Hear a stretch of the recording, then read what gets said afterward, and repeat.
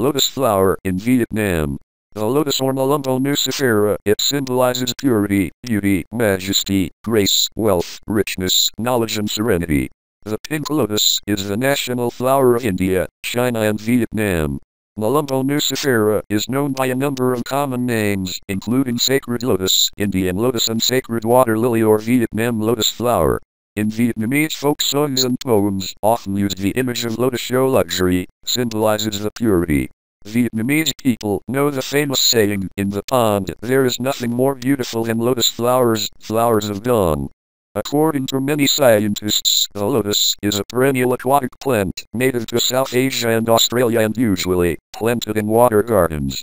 The beautiful and fragrant lotus flower opens in the morning and petals fall in the afternoon. These are beautiful images that cannot be forgotten. In general, the species is found in white and pink, suitable for development under the sunlight. Lotus flowers have long stems, which contain air spaces to maintain the buoyancy. The leaves are sometimes, and lotus flowers always, raised above the water surface. One interesting research reported that the lotus has the remarkable ability to regulate the temperature of its flowers to within a narrow range just as humans and other warm-blooded animals do.